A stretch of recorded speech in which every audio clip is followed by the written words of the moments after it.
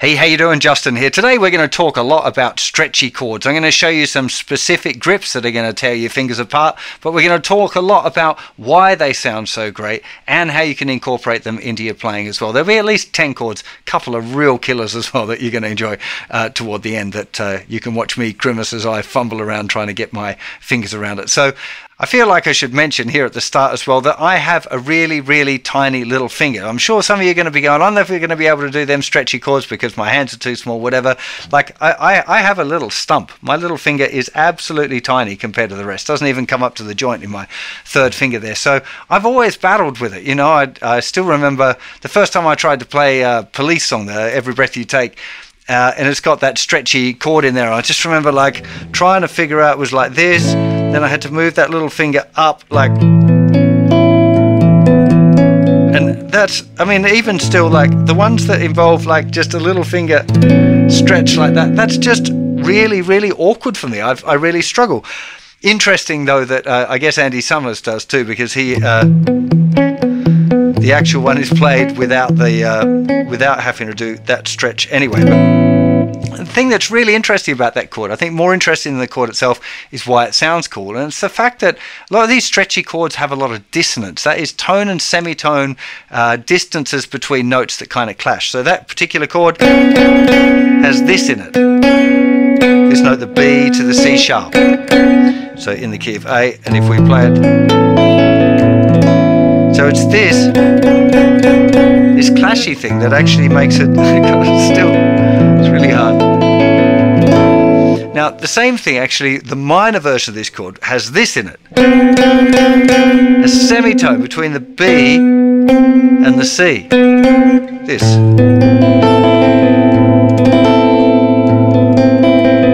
Beautiful sounding chord with that in the middle of it. But it doesn't sound like that, does it? In the middle of the chord. And it's this dissonance that happens a lot in these stretchy grips, and it's really what makes them sound fantastic, and it's something that we're going to find is a pretty common theme through most of these chords. I want to talk a little bit about my journey with them as well, because there's things, you know, I've had to face some of it just straight out and just practice the life out of them until I got it. You know, the Moonlight in Vermont by Johnny Smith is one of those songs where I never thought I'd be able to play it. And then one day I was just like, no, I'm going to do a lesson on this song and I'm going to practice it until I can do it. And I managed to get there. So any of you guys with the small finger problems that are like, you know, I can't do it, perseverance can usually find a way around all of those things. And sometimes you'll be amazed at what your hand can actually do with a little bit of practice. The next big stretchy chord that I remember encountering on my own journey was this one in Always With You, Always With Me by Joe Satriani, this 11 chord.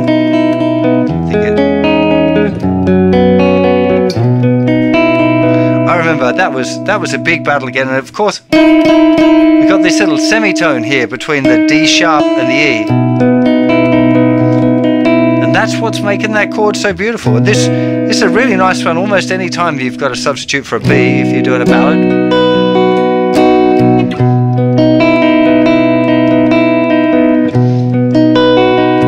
You can explore it that way. It's just a regular B major chord with a little bit of dissonance in there. Really like that one. So that's a really nice stretchy one. Should call it out as well so you know exactly what frets we're playing. That's the 7th fret, nothing on the 5th string, and then 9, 8, 5. Fantastic chord. Now just a little bit after that I was also digging in a bit of Alan Holdsworth, and I remember coming across this chord, which is a fantastic, I can't remember the name of the song, Merry-Go-Round, something Merry-Go-Round I think. But this is a really interesting chord grip as well. It's neither major nor minor. It's a root note, 2nd, flat 7, 4. So it's like a 7 chord with a sus2 and a sus4. Now something really interesting happens here, especially if I try and do it the wrong order. If I go there, the 2nd, the 4th, and then try and put my 3rd finger down, I can't get it down behind the fret. And there's a little trick here. Very often if I've got to reach out with my little finger, I get the rest of the chord first. Now reaching out, my 3rd finger kind of folds over a little bit in a way that I wouldn't actually be able to put it down in that particular if it was last down. So sometimes you might find with chords that you've got to put your fingers down in a certain order in order to get the chord ringing out correctly, or be able to get your fingers in position. Sometimes that's a bit frustrating if they're not in the order that you want to play the notes in, but like I said, sometimes you just have to try and find a ways around, you know, and I think for that particular one works fantastic. The frets for that one, nothing on the thicker string, then 12, 9, 12, 15. I guess it's just a substitute for any sort of dominant A chord, an A chord with a dominant 7th, so it could be like a minor 7 or a regular dominant 7th, not a major 7th, because that would have this sound. There. It's a bit weird though, major 7 with a 4th in it's never a nice thing, but you should experiment and just see what things you find whenever you try these sort of chords. Like, play the actual chord I've given you, but just try moving the fingers around, swapping around. You'll often find some pretty interesting things. Next couple of chords I want to talk about also have this dissonance thing, but they're also kind of close voiced, I think is the term for it. These are both from I first encountered them in the Johnny Smith Moonlight in Vermont thing. Beautiful chord grips. So the first one, I'll do it in the key of A. This is an A6 chord. It's a little bit stretchy again, not too bad for me because little finger to third finger isn't too difficult. And the rest of my hand's kind of adapted to get extra stretchy in the other places. So this is nothing on the thicker string, 12, 11, 9, and 7. Now this is just like a regular A triad, like from a C-shaped bar chord. But we've got now this tone gap here between the 5th and the 6th. 1, 2, 3, 4, 5, 6. Root 3rd, 5th, 6. Lovely, lovely grip. It's not too bad there. You try and knock it down a little bit. Get further. All of these chords are a lot easier further up the neck you get there. Oh, maybe I could do it. Can I do it? I can just about do an E flat 6 like that. Yeah, I can do it. Little finger is like, little finger should be closer to the fret, but I can get the note string out. I'm pretty happy with that. So that is a 6th chord. Definitely a great one to explore. Really useful in jazz or in lots of solo arrangements, particularly if the 6th is in the melody. That's where you'd find that one a particularly useful one. A pairing of that is one that I find a lot harder. Any of you with a longer little finger won't struggle at all. This is just a minor 7th chord, a bog standard minor 7th. Root, flat 3rd, 5th, flat 7. Yeah. Oh, come on. Told you I find this one sticky because I need that stretch there between little finger and third finger. I find that one a lot harder. But this is a really nice grip again. If you've got a minor 7 chord with the flat 7 in the melody line that you're trying to bring that note out, this is a really good one. The frets, nothing on the thicker string, 12, 10, 9, 8. If you want to get clever, you could drop that first finger back and then you've got a minor 6. Minor 7, minor 6. Oh, that's stretchy, I can feel that. This is like doing yoga for the hand, except kind of more painful. God, yeah. That's a pretty sticky one. Something else, like I kind of touched on it before, is the idea of just experimenting a bit when you're doing these. And one that I remember finding, I can't remember if it was from a song or I stumbled upon it myself, is this minor 6, 7, minor 13, I suppose you could call it. This is 12, nothing on the thicker string, 12, 10, 11, 8. So we've got this nice little semitone clash there between the 6th and the flat 7. Here this would be a minor chord, a minor, yeah, a substitute for a minor chord, minor 7 chord. But it's got that really lovely semitone clash involved. So the semitone clash thing is something that I found really interesting for a long time, and I spent a good deal of portion of my time exploring chords, looking for chords that had that clash. Like, what different ways can I incorporate this semitone or tone clash in a chord? One that I particularly like has both, and it's this one. This is a minor 9 chord, an A minor 9. I'll put the low bass note on. This is open, but it's movable if you take away there's the root note on the thinner string as well, but just adding the bass note in for effect. So there's nothing on the thicker string, then open, 9, 5, 8, 5. And this has a semitone here between the B and the C, and a tone between the G and the A.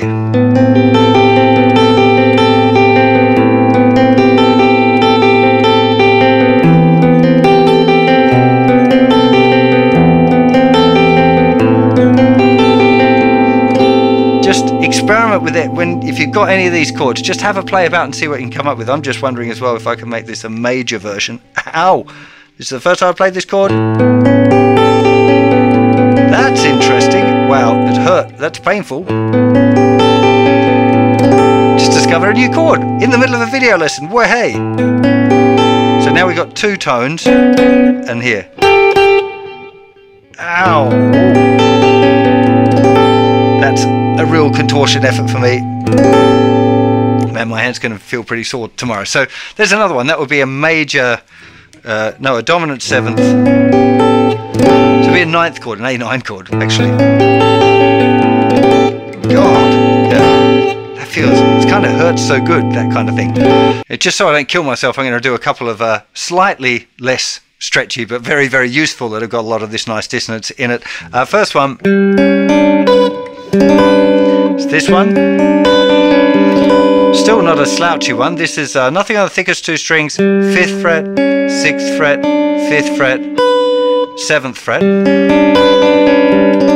I would think of this as kind of a G with a sharpened 11 as well. Like there's a kind of a G triad, but we've got the sharp 11. Really like the sound of that. That's just semitone again. But having that harmony at the top there. Need to write a song with that in it. That's fantastic. Really, really like that. You often get the 11th, like the clash with the 3rd seems to work particularly well when you're looking for dissonance in a stretchy chord. So that's one I would definitely recommend checking out. So there's another one kind of similar to it. That same kind of semitone gap in the middle there. This one I kind of think of as an A11. You could have lots of different bass notes on this. Just popped a low A on there. So this one is nothing on the thickest two strings, 5th fret, 6th fret with the little finger, 3rd fret with the first finger, 3rd finger down on the root note on the top. This one's not too bad, but it's a good it's a decent one. Okay, I'll save the best to last. This is another Alan Holdsworth chord, and it's, yeah, there's a pair of them, and they're really horrible. So the first one is this. Now this is a D add 9. So there's the root note, the 5th below it. There's the 9th. There's the major 3rd. Just love that chord. Okay. There's the bass note, just a really just the harmony, having this clash and that clash all together, a semitone followed by tone, sorry, tone followed by tone. That's really nice, but it's got an ugly brother, like an even worse one, and that is the minor version. So this is, like I said, the 5th, the root, the 9th, the major 3rd. We can make it a minor by stretching the first finger back. Now I'll probably be, there we go, I got it. Oh my god, that is one hell of a chord. My 3rd finger feels like it's about to break. That's 12th fret, 12th fret, 9th fret, 6th fret. That's absolutely as stretchy as I can possibly go. Oh man, that, yeah, okay, this lesson is officially going to knacker my hand. At least, thank God it's a Friday and I've got tomorrow off. But look, part of the reason for this was just to have a bit of fun with some stretchy chords, but also stretchy chords are beautiful. When you get a big stretch and you can find a nice dissonance that you don't get in a regular chord, particularly for ballads, they really work great. There's a few songs. Tears in the Rain by Joe Satriani is a really nice one to check out. That's got a whole series of kind of not horribly difficult stretches, but Yeah, well, it's kind of a nice musical example of doing that sort of stuff. Definitely checking out any Alan Holdsworth stuff. His chord grips were just insane. He had enormous fingers and could do these things that were just like for humans like me. It's like, really? Like those last couple of chords, they're beautiful and I like playing them as a bit of fun, but I don't think I'd actually put one in a song because getting to and from it would require so much practice and hard work and potential difficulty on stage and all of that sort of stuff, or if you're having a bad day it's likely to go wrong, that kind of thing. But it's definitely something to explore, and I would encourage you to start off with these grips that I've given you here today and see what you can do to them, because there are many more like this that contain this dissonance. Particularly if any of you are into jazz chord melody, you'll find that you can really do some beautiful things. Most of these were harmonically fairly simple, just to make them useful for more people. If you get into really super complex harmonic structures, then they become less useful. They've got to be placed perfectly and specifically, otherwise they're not really going to work. But like, I really hope you had a bit of fun with this. I'll put all of the chord boxes and stuff up over on the website. I'll see you for plenty more lessons very soon. You'll take care of yourselves out there. Bye bye.